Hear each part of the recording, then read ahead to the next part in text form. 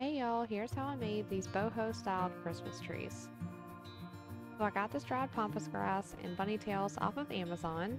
So I'm starting off by taking just some regular brown craft paper. You can use any type of paper to make your little cones out of. This is just what I had. So I rolled that up, taped it, and then cut off the bottoms and trimmed it up until it stood up straight. So just a little bit of trimming, didn't take a whole lot. And I made a few different sizes of this.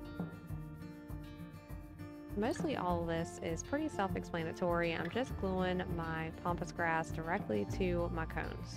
The pampas grass was a lot easier to do than the bunny tails just because you could just glue it directly to the cone and it covered the entire cone. Whereas the bunny tails, it was a lot more tedious. You had to individually place those. And once I had all of my pampas grass attached to our first cone, I just trimmed up the bottom of it.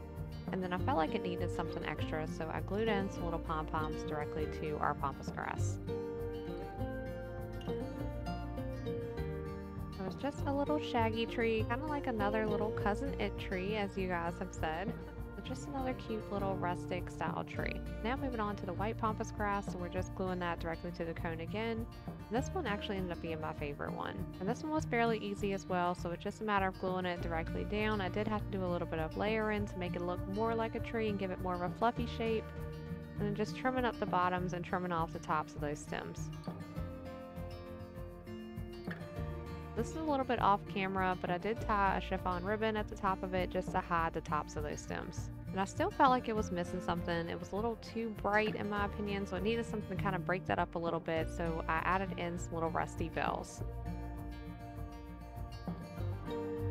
And then for our last tree, we're doing the bunny tails, and this is the super tedious one. It's just going in and placing each of those bunny tails and then layering them until it finally looks something like a tree.